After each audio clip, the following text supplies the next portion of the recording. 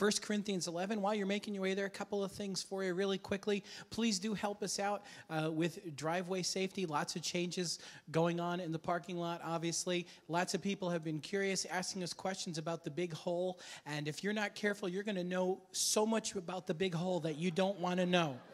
You'll be able to tell us all about it up close and personal eyewitness testimony, and we don't want that. So please do be careful as you make your way around the church campus. We want to thank Pastor Ruth and everybody who served at Fire in the Night. It was a great time in the Lord's presence Friday night into Saturday morning. Amen. As we wrapped up our 21-day fast, now don't try to make up for that fasting by eating 2 pounds of nachos tonight during the Super Bowl. But if you did fast for the first time as a part of our church-wide fasting, then we do congratulate you. We want to encourage you to continue to make fasting a part of your regular spiritual discipline. It is such a great way to seek the Lord and to really add some punch and some teeth to your praying. So we're believing the Lord for great things to come out of that time of fasting and the Fire in the Night service as well. Please also do keep Pastor Glenn and Brian Kelly in your prayers. They are ministering in the nation of Myanmar, Burma, and Pastor's going to be ministering there with Pastor Raymond Mui. Pastor Raymond has just received unusual favor from the government to be able to hold meetings there in the capital of Burma, and so we just want to pray the Lord's safety and pray for a great harvest of souls there throughout these next days. Also want to remind you that we'll be having our annual business report in the month of March, which is unbelievably coming up soon, and we want to remind you that over the next couple of weekends, the 8th and the 15th, we're going to receive nominations for positions that are coming open on our Church Board of Deacons and Trustees. This year, we are selecting 2 deacons, and in your program today is a flyer that will give you a little information about qualifications for nominees. So I want to ask you to pray and seek the Holy Spirit about who perhaps you might nominate. Let's ask the Lord to continue to give us godly leadership and wise leadership at the church as he always has, and we'll be taking nominations over the next couple of weeks. There will be a box in the back of the sanctuary that we can use for that purpose. We're also getting ready for our annual Good Friday worship celebration at the Palace Theater in Stamford. If you are newer to us, then every year, I want you to know that every year on Good Friday, we rent out the Palace Theater in Stamford, and we have a tremendous night of worship and outreach together. And we want to give you an opportunity to participate in the choir. There are going to be tryouts today after the third service, the last service of the day, or if you do need to go home quickly and make those nachos, we're going to be here next weekend as well for tryouts. So right after the third service, they'll be ready for you. You can just pop up onto the stage when third service is done and quickly move into that. Finally, just before we look into the Word, we want to ask you if you will pray for the families of Pastor Faith Batista and Hope Vespia. Their mother, Mary Passero, passed away yesterday, and we will be sending out information to you from the church concerning funeral arrangements. So please do keep in your prayers Tom and Faith and Steve and Hope and their families over these next few days. All right, let's look together into the Word at 1 Corinthians 11. And I'm going to begin reading at verse 17. Verse 17, Paul says, I do not praise you, since you come together not for the better, but for the worse. For first of all, when you come together as a church, I hear that there are divisions among you. And in part, I believe it. For there must also be factions among you, so that those who are approved may be recognized among you. Therefore, when you come together in one place, it is not to eat the Lord's Supper. For in eating, each one takes his own supper ahead of others, and one is hungry and another is drunk. What? Do you not have houses to eat and drink in? Or do you despise the church of God and shame those who have nothing? What shall I say to you? Shall I praise you in this? I do not praise you. For I received from the Lord that which I also delivered to you, that the Lord Jesus, on the same night in which he was betrayed, took bread. And when he had given thanks, he broke it and said, Take, eat. This is my body, which is broken for you. Do this in remembrance of me. In the same manner, he also took the cup after supper, saying, This cup is the new covenant in my blood. This do as often as you drink it in remembrance of me. For as often as you eat this bread and drink this cup, you proclaim the Lord's death till he comes. Therefore, whoever eats this bread or drinks this cup of the Lord in an unworthy manner will be guilty of the body and blood of the Lord. But let a man examine himself, and so let him eat of the bread and drink of the cup. For he who eats and drinks in an unworthy manner eats and drinks judgment to himself, not discerning the Lord's body. For this reason many are weak and sick among you, and many sleep. For if we would judge ourselves, we would not be judged. But when we are judged, we are chastened by the Lord, that we may not be condemned with the world. Therefore, my brethren, when you come together to eat, wait for one another. But if anyone is hungry, let him eat at home, lest you come together for judgment. And the rest I will set in order when I come. Here in this passage, the Apostle Paul is giving the church at Corinth correction and instruction concerning the Lord's Supper. And I want to share with you today on being a guest at the table of Jesus, being a guest at the table of Jesus. Let's pray and invite the Holy Spirit to minister among us as we look into the word of the Lord today. Dear Heavenly Father, we thank you for giving us your holy word. It is a lamp for our feet, and it is a light for our pathway. Jesus said that the word of God is like seed. So, Father, we open our hearts to you now in this time. We ask that our hearts might be good soil, soil that can receive and retain and bear fruit from the word of God. Jesus said the words that he speaks to us are spirit and life. So, Holy Spirit, we invite you to come and minister life to us now from the scriptures. In Jesus' name, amen and amen. Well, we've been journeying as a congregation through Paul's first letter to the Corinthians. The Corinthian church, we've seen, was facing a number of problems and temptations, and so Paul wrote them a letter from heaven, a word of grace and guidance from the Holy Spirit, a message that would help them become more like Jesus. Paul delivered to the believers some timeless truths that are just as powerful to help us today, 20 centuries later. And we've come to a section of 1 Corinthians in which Paul is answering some questions that the church had asked him. They had concerns about marriage and purity and what they could eat. And in these chapters, Paul has been pointing them to the great goal of living for Christ, living in order to gain an eternal crown. We don't want to waste any more of life pursuing temporary things or pursuing a temporary, momentary glory. Last week, Pastor Glenn shared with us about working just to get some celery. And if you don't know what I'm talking about, then make sure you get that recording. I want to encourage you to get the CDs of any messages that you might have missed because of the recent weather. And you can listen to them also on our website, or you can actually watch them also on our YouTube channel. And as Paul moves now into chapters 10 and 11, he is becoming concerned again for the unity of the church. He will take his apostolic authority and correct them about how they have been abusing the Lord's Supper. He's going to remind them of its true purpose and why we share in it, as we're going to share in it today.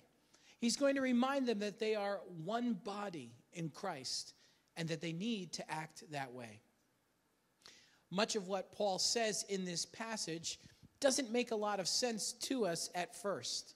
Jesus' words about communion are certainly familiar, but the scenario that Paul describes doesn't really match up with the way that we do church nowadays. In order to understand what Paul is trying to say to the Corinthians and to us, we need a little bit of background about how they celebrated the Lord's Supper in the early church. In the ancient world, religious events often centered around a meal or a feast. Worshippers in ancient times didn't just pray or sacrifice to their God. They often ate together in honor of their God. For example, we know that the Jewish feast of Passover was a symbolic meal designed to tell and to retell the story of how God delivered his people from slavery. Passover was and is celebrated every year in order to remind the people of God's saving power and in order to pass those important truths down to the next generation.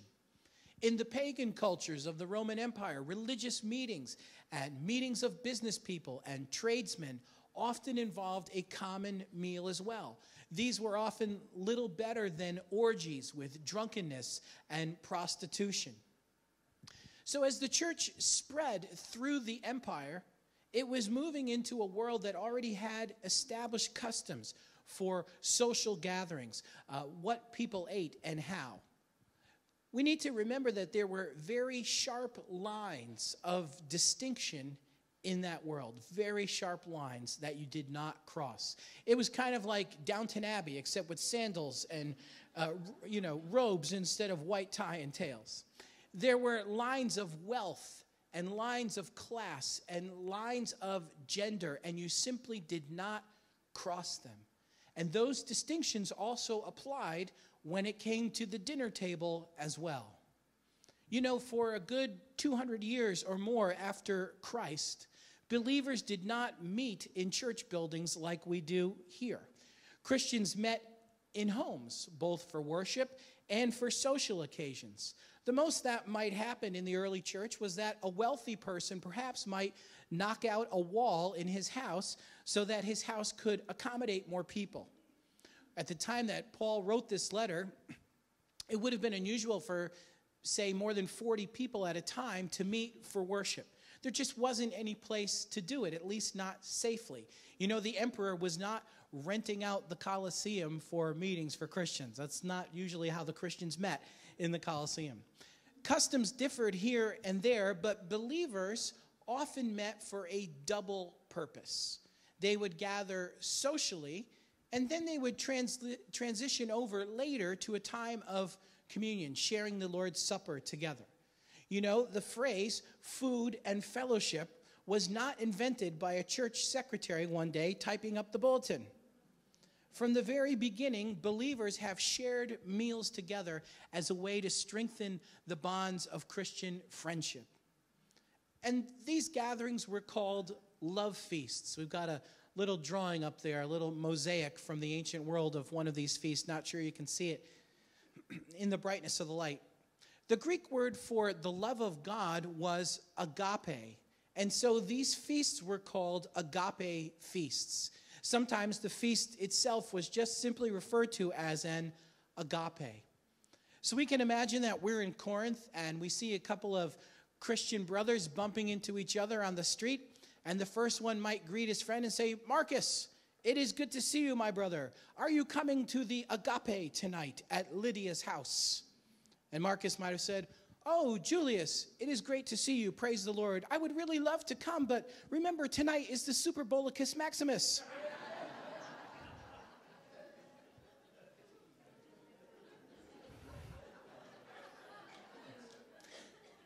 "And behold, I have placed a wager upon the Seattle Birds of Prey."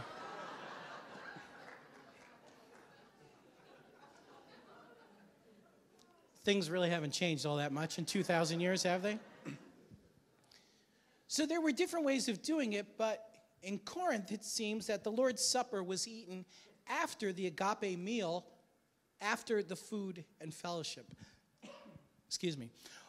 When we understand that there's a difference between the fellowship meal and the Lord's Supper, then what Paul is saying here and the problems that he's addressing in the church make a little bit more sense to us.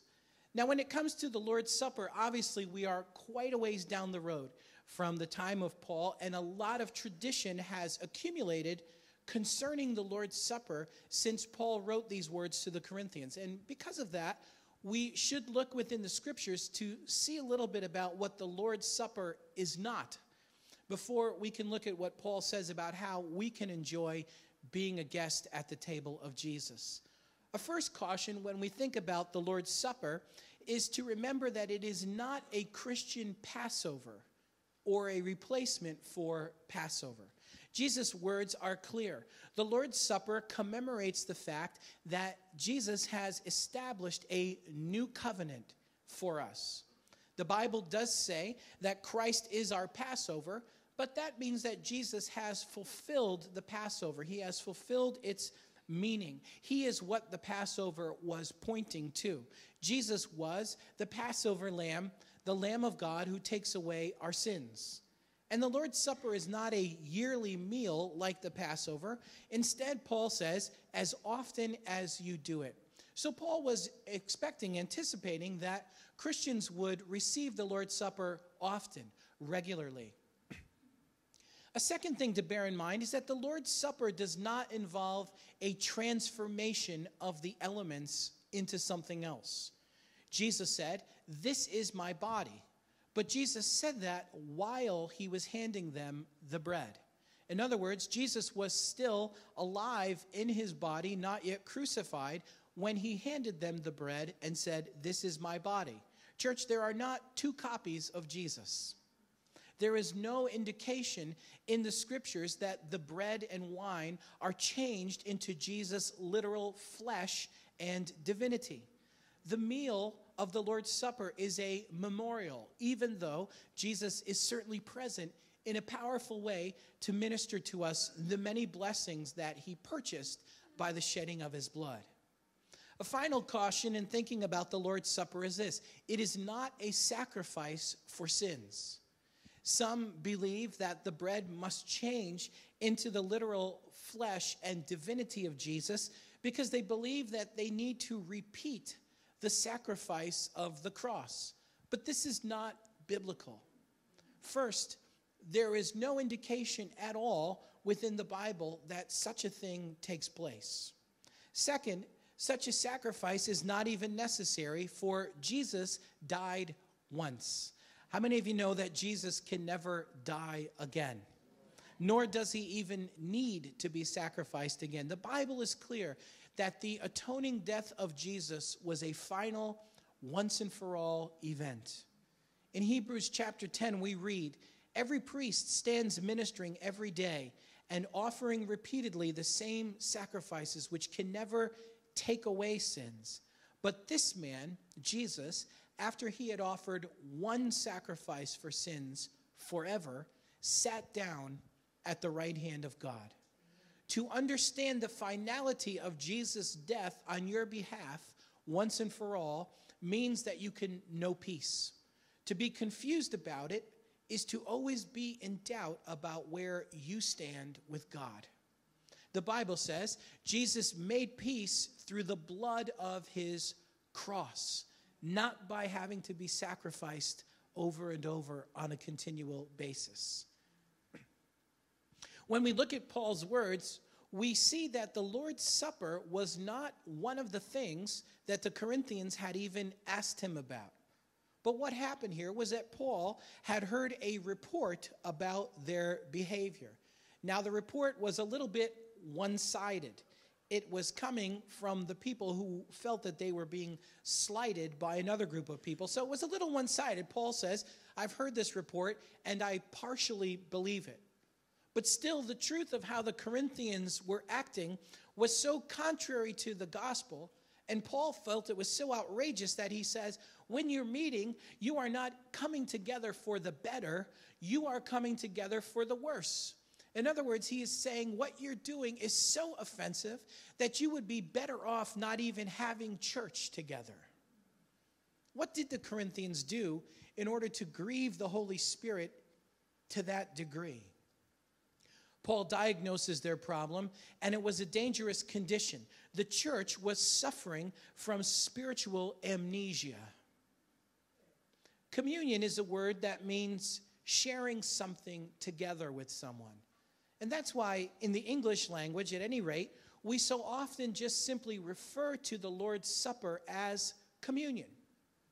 In chapter 10, there's a passage we did not read today, but Paul says that the cup of blessing which we bless is the communion, or it is the sharing of the blood of Jesus. In other words, we share the cup together because the thing that unites us is that we all have a share in the same cup. In the same way, the bread that we break, Paul says, is the communion, or it is the sharing of the body of Jesus. And we share the bread together, for what unites us is that we all have a share in the same bread. Do you get what I'm saying here? In other words, when we say communion, let us not think so much about bread. let us think about the fact that communion means sharing and that we are all sharing in eating the same bread. But the Corinthians had spiritual amnesia. They had forgotten about that. They had forgotten the needs of their brothers. They had forgotten why Jesus had instituted the divine meal. And they had forgotten the powerful statement of unity that communion was supposed to make to the world. Now, Paul is going to cure their amnesia by taking them back to the beginning. He takes them all the way back to the night that Jesus instituted the meal with his first followers. And in Paul's words, I find 4 powerful calls to remember how to be a good guest at the table of Jesus. And I want to share them with you this morning before we ourselves partake of his table. 4 things that the Corinthians needed to remember, and we should remember too. And the first one is this.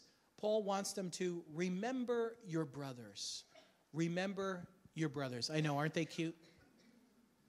In verse 18, Paul addresses the lack of unity that the Corinthians showed in their agape feasts and at the Lord's Supper. Paul says, for first of all, when you come together as a church, I hear that there are divisions among you. Divisions in the church.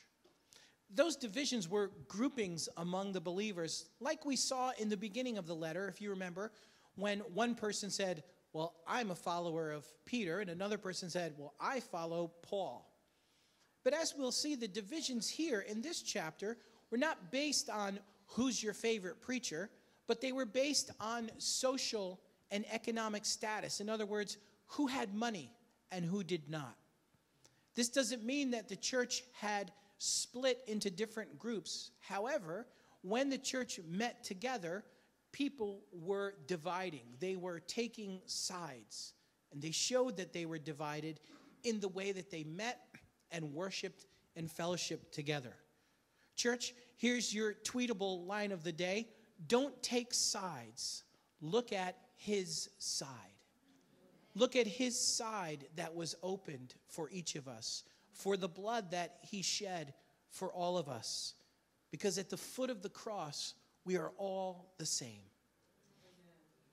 Verse 19 is a little tricky. Paul says, there must also be factions among you. Your Bible may say heresies. There must also be factions among you, so that those who are approved may be recognized among you. Now, this is something stronger than mere favoritism. Factions means that you are splitting the church by holding to false doctrine, by teaching false doctrines. And Paul says kind of a mysterious thing. He says that these things must happen. They are bound to happen on occasion. Now, that doesn't mean that God wants it to happen that way, but it takes place because of the weakness and the pride of human nature. But Paul goes on to say that God even uses those factions, these heresies that arise, for his own purpose, and he allows it to come to pass that the people who do hold to the truth can be recognized and people can see that God approves of them. And as we have rolled down the centuries of church history, we have seen that these words are correct. The church is still here. The church is still holding to the truth of God. Jesus said, I will build my church, and the gates of hell will not prevail against it. And yet we can see in history that in every age, some people claim to be believers, even while they deny the truth of the Word of God. Today, as well, we see people who claim to believe, who claim to belong to Jesus Christ, and yet they will teach you that men can marry men. Or they will teach you that Jesus Christ himself is just a mere man like you and I.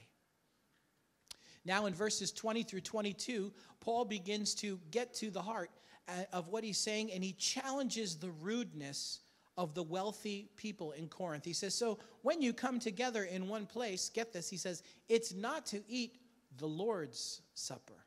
For in eating, each one is taking his own supper ahead of others, and one is hungry, and get this, he says, another is drunk. What?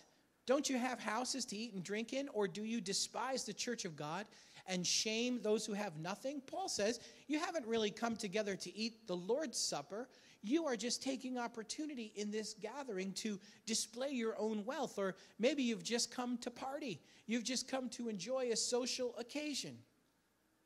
In the ancient world, rich people ate better than the poor, even in a public setting. Imagine if you went to a restaurant where they handed you a different menu based on the size of your wallet.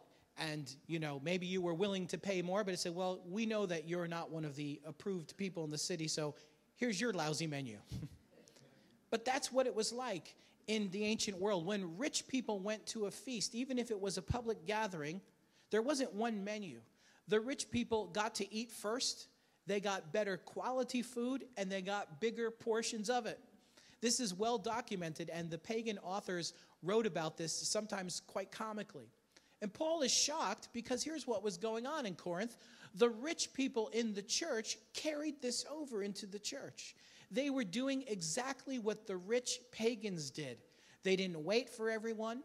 The poor people and slaves couldn't come to the meal earlier on time because they had to work. Neither did the rich help the poor to enjoy the evening. Instead, they embarrassed them by that behavior. They could have eaten at home if they were really hungry, or they could have contributed more money. They could have contributed better food to their brothers in Christ so as not to embarrass them. It seems that people were eating to excess, and Paul even says that people were drinking to excess. Can you imagine that it comes time to celebrate the table of the Lord and lots of people in the room are actually drunk? Well, as they say on TV, but wait, there's more.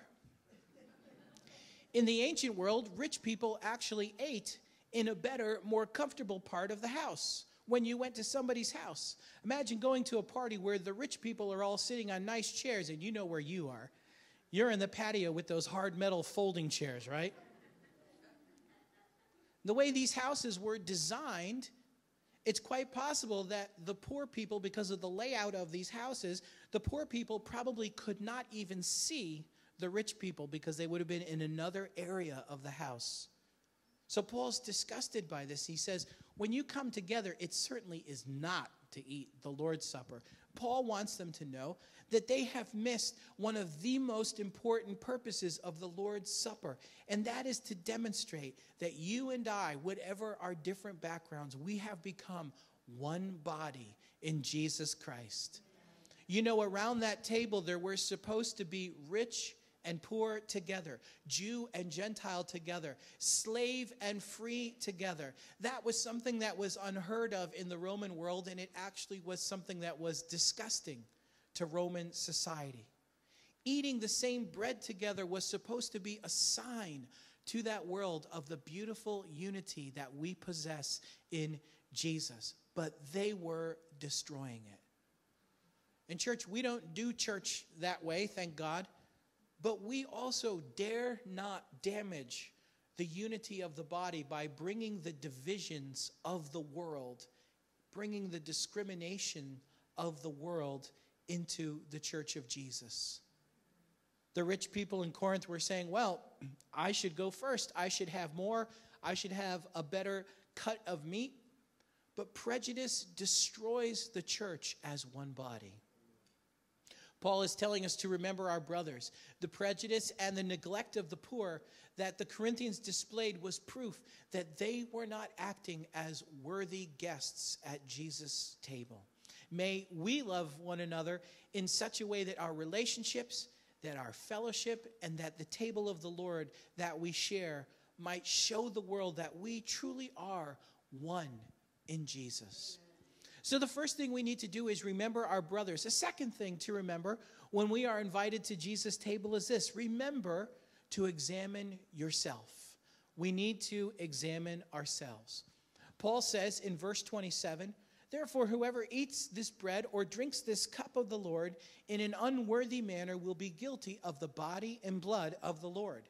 But let a man examine himself, and so let him eat of the bread and drink of the cup. For he who eats and drinks in an unworthy manner eats and drinks judgment to himself, not discerning the Lord's body.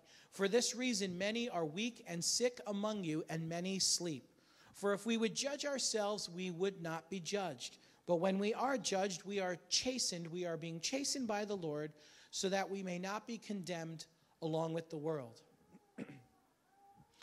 You know, some of us in this room, I'm sure, were raised in a religious environment where we were taught to examine ourselves for any known sin before receiving communion. And I want to say that that is certainly not a bad idea at all. We should keep short books with the Lord. We should quickly confess any known sin to him, and we should try to make things right with people as quickly as we can. But you know, this is not what Paul was speaking about here in chapter 11. When Paul speaks of discerning the body, he is not talking about discerning the bread. He's not talking about discerning something connected to the bread and the cup. When he says we need to discern the body, he means that we need to recognize the people of Jesus, the people who are the one body of Jesus in the world. Paul is warning them strongly about their unchristian behavior at their feasts and at the Lord's Supper. And he says that destroying the unity of the Lord's body will result in judgment. Now, Paul is not saying necessarily that these people will lose their eternal salvation. In fact, he says that they're being chastened by God precisely because God does not want them to be condemned along with the world.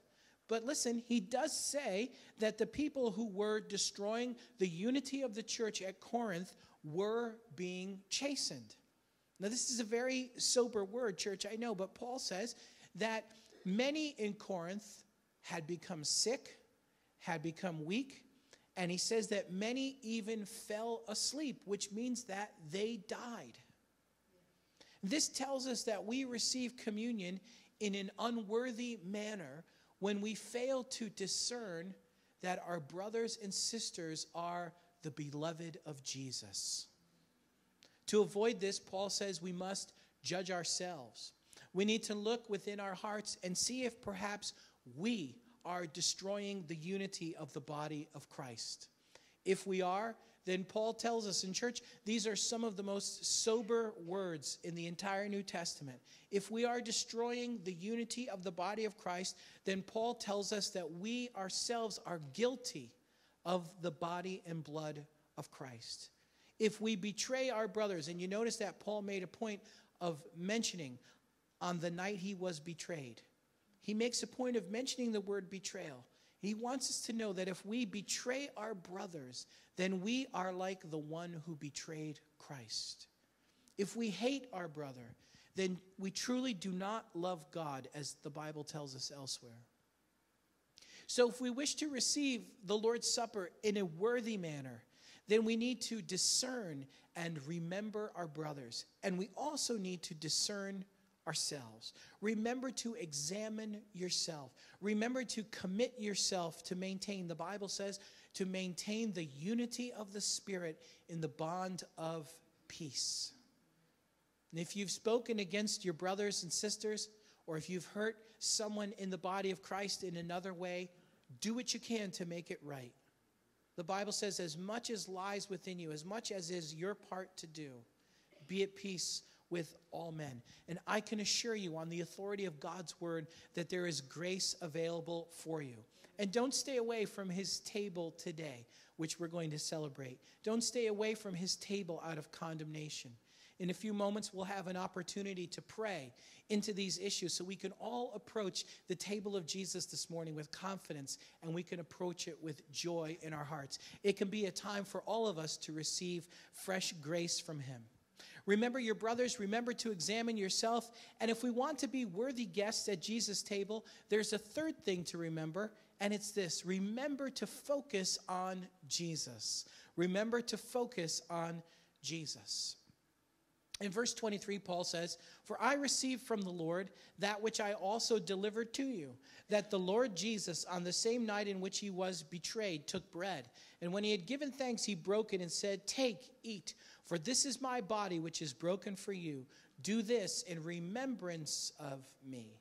In the same manner, he also took the cup after supper, saying, 'This cup is the new covenant in my blood. This do as often as you drink it in remembrance of me.'" Jesus said, this is how you should remember me.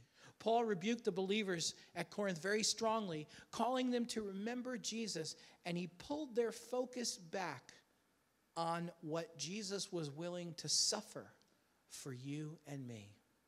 This is Jesus' message to us at his table. Remember that my body was broken. Remember that my blood was spilled. As you come to his table this morning, remember his sufferings. Be amazed.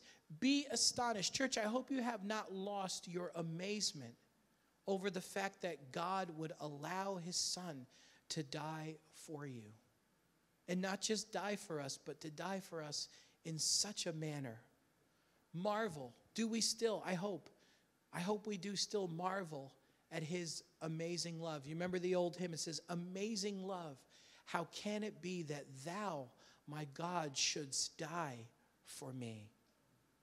The selfish Corinthians made it a show. They made it all about them. But Paul said, you want me to praise you? I can't praise your behavior because Jesus said that this meal was about remembering him. And you've forgotten, Corinthians, who this is supposed to be about. I'm not going to belabor this point of my message because I think that this is the part that we mostly do understand and focus on. But church, my prayer is that we will never cease to be amazed at what Jesus was willing to do for you and me. Somebody ought to praise the Lord for that. Amen. As we think about the sufferings of Jesus for us, it really leads us quite naturally into the final thing we need to remember. If we want to celebrate the Lord's Supper the way that Jesus intended, with gladness and joy in our hearts, if we want to be a good guest at Jesus' table, then what we need to remember is this. We need to remember the gospel. Remember the gospel. This is the heart of Paul's argument against people who were perverting the Lord's Supper. In verse 26, we read this. Paul says, as often as you eat this bread and drink this cup, you proclaim the Lord's death until he comes. Everybody say that word. Say proclaim. Paul says when you do this, you are proclaiming the Lord's death until he comes. Worship team, you can come back. Please help me if you would. Church, we should be amazed at his suffering. But I want you to know this, there is more than sorrow in the cross. I'm not sure you got that. We should be amazed at his suffering, but you know there is something more than sorrow in Jesus' cross. Church, we can weep when we consider what happened on the cross, but we can rejoice when we begin to think about the why of what happened at the cross.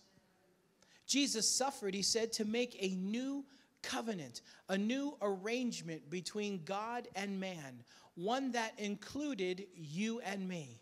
The Bible tells us that once we were not a people, but now we are, who knows? Now we are the people of God. Jesus said he came to give his life as a ransom for many.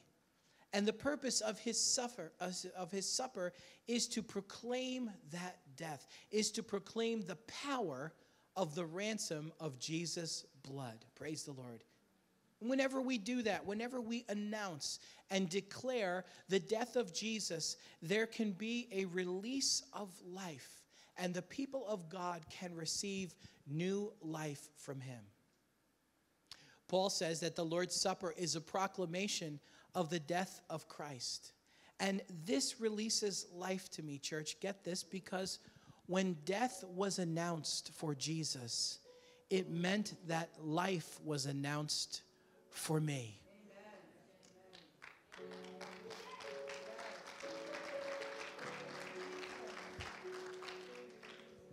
That's why we want to announce his death. That's why proclaiming his death, Paul says, it's the heart of it. It's the very goal of the supper. The goal is not, like the Corinthians, to act out of strife by dividing the body. It's not to seek our own glory by boasting or showing off over those who are poor. No. The goal of the supper is to announce the death of the one who became a servant so that you could become a king. Is the Lord's Supper a sacrifice for sins? No. If you're in Jesus, your sins have already been washed away. The Lord's Supper is not a sacrifice. It is a feast. It is a feast that proclaims the power of Jesus' death to set you free. It speaks to the saints, and it reminds us that salvation has come. It reminds me that I, who have no right to God's presence, now have a share in his holy covenant. Jesus' death speaks to sinners, and it tells them that the doorway is now open, and it is time to come home to God, and you can find a welcome at his throne. The death of Jesus speaks to the satanic princes, and it tells them that they failed. It tells them that the Prince of Life destroyed them by his death. Church, listen to me, and I hope you get this in your spirit today. Jesus' death was the death of death. Jesus said, amen.